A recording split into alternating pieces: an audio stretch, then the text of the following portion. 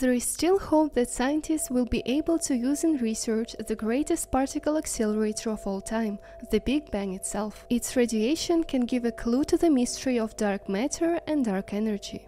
The echo or residual glow of the Big Bang is easily detected, and our satellites register this radiation with great accuracy. The photos show that the background microwave radiation is remarkably smooth and is disturbed only by small ripples. These ripples reflect tiny quantum fluctuations that existed at the time of the Big Bang. However, these are unexplained spots in the relic radiation. It has been suggested that these are traces of collisions with other universes.